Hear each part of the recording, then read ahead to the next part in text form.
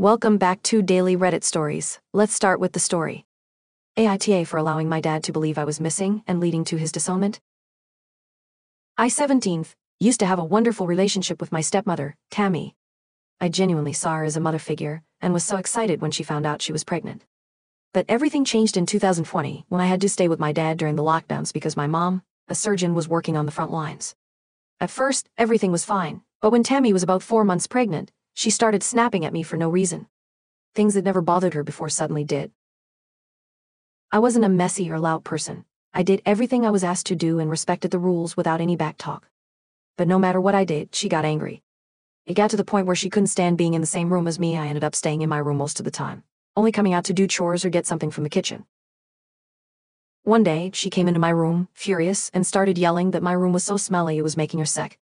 I pointed out that the only mess in the room was a half-eaten bag of chips. She burst into tears.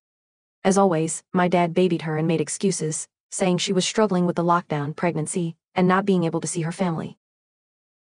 My mental health deteriorated. I felt like a piece of trash, always scared my mom would get sick. My hair started falling out from the stress. The breaking point came when I was at the kitchen table, reading a story on my phone, waiting for my cereal to get soggy so I could eat it. Tammy came in, huffed, then started cleaning, loudly complaining about a mess. The kitchen was spotless. She took my bowl and threw it in the bin, bowl and all. I snapped, yelling at her, calling her an abusive bitch, among other things.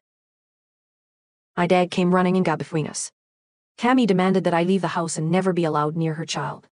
Dad walked me to my room and said something that ruined our relationship forever.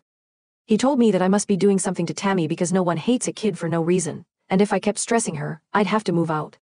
I made a social media post asking for a place to stay, explained the situation in detail, packed a bag, and climbed out my bedroom window. We lived in a bungalow.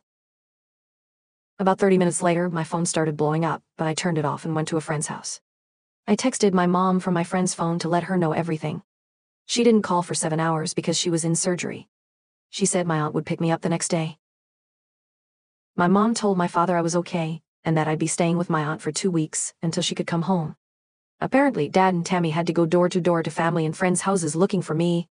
After my post, they got a lot of flack. My grandparents still don't talk to him. My aunt packed up my room because I refused to go back into that house. I haven't spoken to my father in years or met my half-brother. Tammy and Dad still try to fix our relationship, claiming pregnant women sometimes develop an irrational hatred towards certain people or pets. I'm turning 18 in 3 weeks and a cousin's girlfriend asked about inviting my dad to my party. I told her the story. She said while what they did was wrong, what I did was also an asshole move because I made them worry and stress during a pandemic, putting a pregnant woman with mental health issues at risk with my stunt. AITA. My dad has been trying for 4 years to get me to speak to him or fix the relationship, even tried taking my mom to court to force me to visit. My mom had to physically remove Tammy by the hair from her car once because she refused to leave until we talked it out, saying she was my stepmom for 10 years and couldn't bear losing her daughter. I had to leave out a lot because the post would be a bulk. I'm in therapy now because my mental health was really bad. I've come a long way and am on medication for anxiety. I have terrible trust issues since it all happened, but hopefully, I'll get there one day. When my friend and her parents saw me, they were shocked. I'd lost a lot of weight, and my hair was extremely thin from falling out due to stress. My aunt took pictures to show in court. Before lockdown, I had a great relationship with them both, which made everything so hard to understand at the time. I know now because the lawyer mentioned it to my mom, that many kids and women found themselves in similar situations but worse. I wasn't considered an emergency, so it wouldn't go to court for at least a year.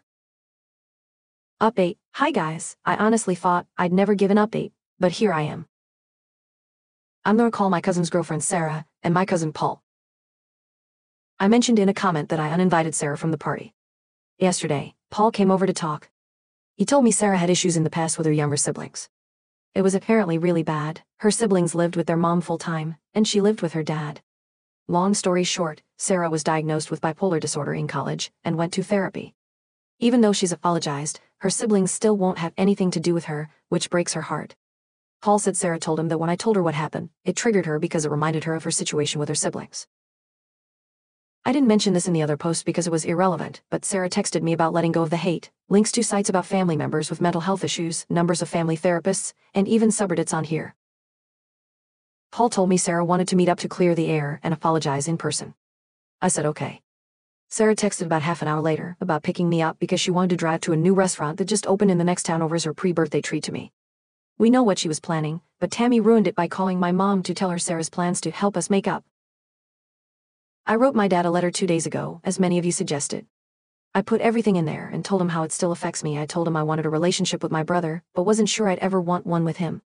I asked him to leave me alone, because his actions were pushing me away even more. If I ever decide to talk to him, it will be on my terms with my mom present. The letter ended up being 5 pages, and you guys were right, it did make me feel better. My mom dropped it off, and Dad asked to meet her a day later. They talked about me meeting my brother. My dad said he wants to buy me a car, no strings attached.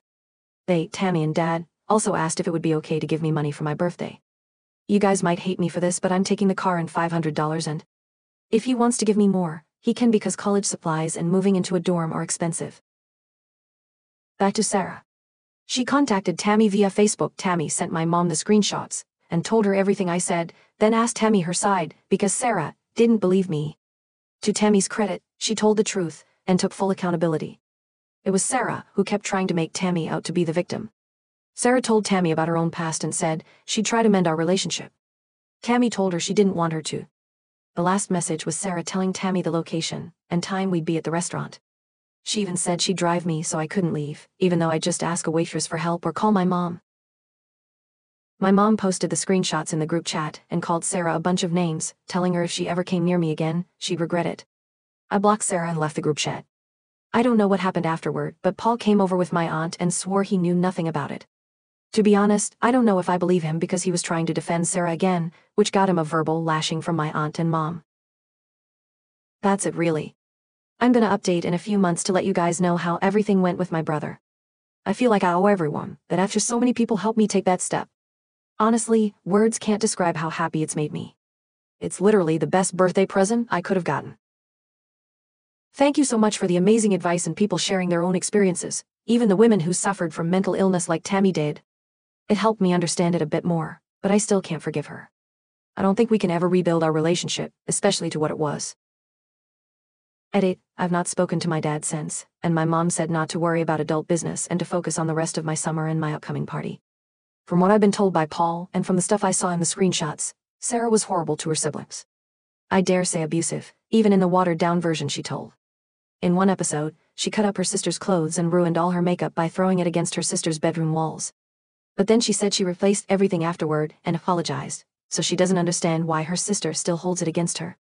There's a lot more she said in the messages to Tammy. I didn't ask for the car or the money. He gave it with no strings attached. If he had said I'd have to talk to him, I wouldn't accept it. He doesn't have to legally give me another penny in 3 more weeks, but if he chooses to, that's on him.